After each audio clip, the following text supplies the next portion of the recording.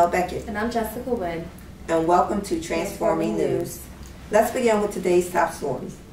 IBC announced in appreciation for its employees' hard work and additional company holiday. We will be closed on July the 3rd, 2017, the Monday before the 4th of July, except in areas where need to maintain staffing is required to serve our customers and support the business. Way to go, Independence. And other top stories today. Give me 1 second.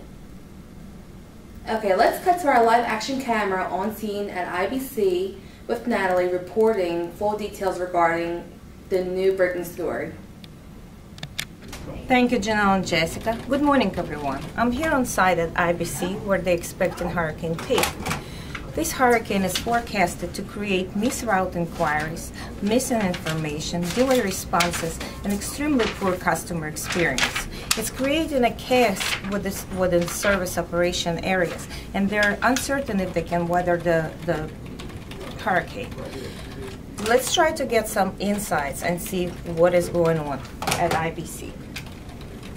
Hi, good morning, sir. Good morning. How are you? Good. Wait. Are you Natalie Ziegman? Wait, are you from Transforming News? Yes, I am. Wait, am I being video recorded? Yes, you are. Hi, Mom. Hi, Dad.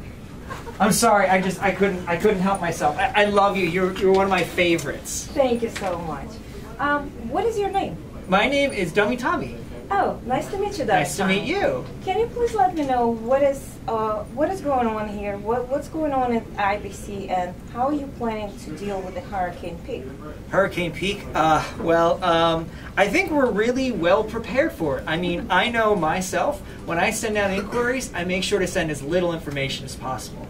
Because I think that way, whenever I'm sending a request, they know exactly, they get as little as they need so they know how to respond and not get overwhelmed. Secondly, I think that when I send in inquiries, I make sure to send it to the right department. So when I'm sending an inquiry to the billing team, I make sure to send them something related to AR, because they know exactly when they get it, they should send it in to AR. And that's the correct thing to do. And then lastly, I just make sure when I'm sending inquiries that because I'd be sending them all over the place, they usually come back to me about 5 or 6 or 7 times, which is okay. I mean, right? So it'll eventually come back to me, I'll say one thing or another thing, and they'll send it back and keeps going back and forth. But eventually it works out about after the 7th inquiry. So I think we're really well prepared to weather the storm. Thank you very much, Dummy Tommy. Have a good day. Thanks, you too. Thank you.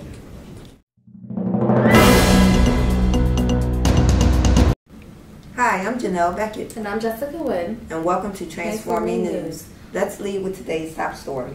Yes, so today's top story is a follow-up on Hurricane Pete. We've been told that IBC service operation has weathered the storm.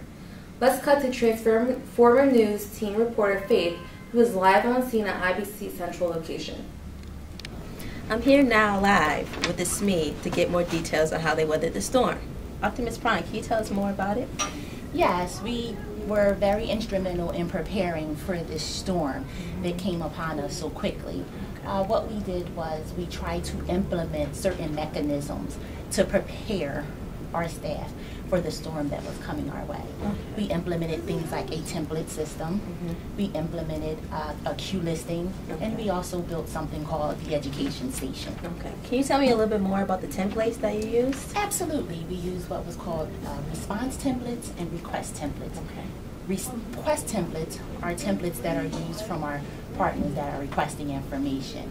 We felt that it would be helpful to have a universal platform or a universal system on how to request that information so that we can properly answer your request efficiently and effectively. Okay, and what about the queues list? The queues list was a list of where to send your information so that we can receive your information effectively and timely. And then that way it was a letting you know what to do. We also put together what was called the education station. Our education station is a central location where all of the information is housed. Our response templates, our request templates, as well as the queue listings, letting you know where to send your information, as well as what we call our job aids. Our job aids is letting you know what we do and how to get it done, meaning what information is needed and where to send that information. All right, thank you so much. Not a problem. Now we're going to catch up with Dummy Tommy to get more details on the storm. I'm here with Dummy Tommy to see how he feels about the changes. Dummy Tommy, how do you feel?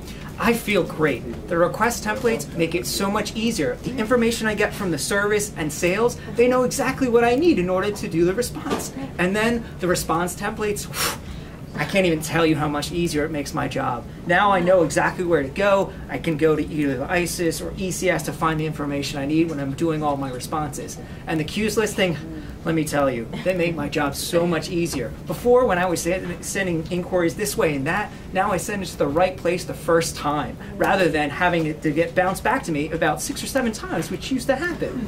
And then lastly, the education station makes it so much easier. Now I know exactly where I need to go in order to find the information. Now I don't have to call my mom and ask, hey mom, where do I go to find this information? You used to work here, right?